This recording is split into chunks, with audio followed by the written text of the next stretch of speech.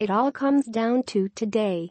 After leading the polls for the past several months, will Mayor Bill de Blasio get a second term in office, or will New Yorkers opt for Staten Island Republican Assemblywoman Nicole Malliotakis or former NYPD detective and independent Bo Dietl?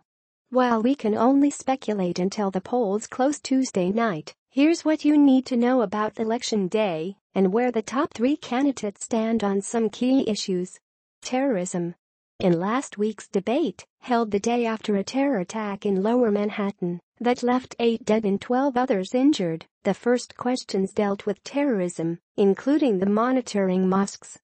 Yes, we can prevent terror by intelligence gathering, de Blasio said, but added that past NYPD surveillance alienated police from the very people we needed information from, and it violated people's rights. While Malliotakis said a group or religion should not be targeted, police should have the tools that we need to do their jobs with no limits to their ability when they get their lead. Dietl echoed President Trump's sentiment regarding the political correctness of extreme vetting, saying that it cannot be there all the time. Transit. To fix the city's aged and in-crisis subway system, Dietl would immediately use the city's $4 billion surplus. The mayor loves to say it's not our problem, it's the governor's, but these trains are being ridden by New Yorkers, which is your elected people, Dietl told Metro in September.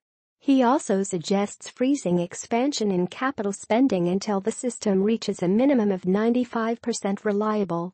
De Blasio has proposed a millionaire's tax on the wealthiest New Yorkers to raise $800 million for transit, which, he told us in September, is something that can be acted on right away if passed, though he did add that the state needs to step up and take full responsibility. Malliotakis has vowed to work with Governor Andrew Cuomo, who controls the MTA, to fix the issues that include upgrades to signals, which contribute to nearly 70,000 monthly delays. She also plans to install smart light technology to reduce emissions and enable better traffic flow. Affordable housing. Homeless.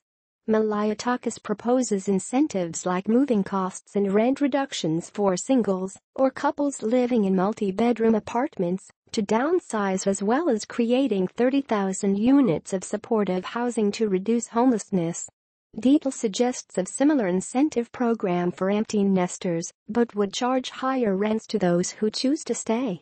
He did tell us that Section 8 is something he likes a lot and would repurpose large shelters to accommodate families. Last month, de Blasio announced the city will meet its goal of building or preserving 200,000 units of affordable housing 2 years before its initial 2024 target. He also enacted the city's first-ever rent freeze, which kept stable rents for 2.5 million residents. He said his Homestead, homeless outreach and mobile engagement street action teams also helped 900 people find shelter and housing. Metro interviewed de Blasio and Dietl, as well as Reform Party candidate Sal Albanese and Smart Cities candidate Mike Tolkien, ahead of the primary election. Malliotakis did not respond to multiple interview requests. How to vote in NYC. You can only vote at your designated polling place, which will be open from 6 a.m. to 9 a.m. today. To find your polling station, visit vote.nyc.ny.us or nyc.pulsatellocator.com on mobile devices. You can also call 866-VOTE-NYC. What the polls say. According to last week's NY1 Barrage College City poll of 1,089 New Yorkers, de Blasio leads Malliotakis 49% to 16%, while Dietl comes in third with 3%. However, de Blasio's 33-point lead decreased from 44 percentage points in early October, NY1 reported. The most recent NBC4 Marist poll of 1,137 city residents on October 5 showed de Blasio having a 42-point lead over Malliotakis' 16%. Dietl had 5%.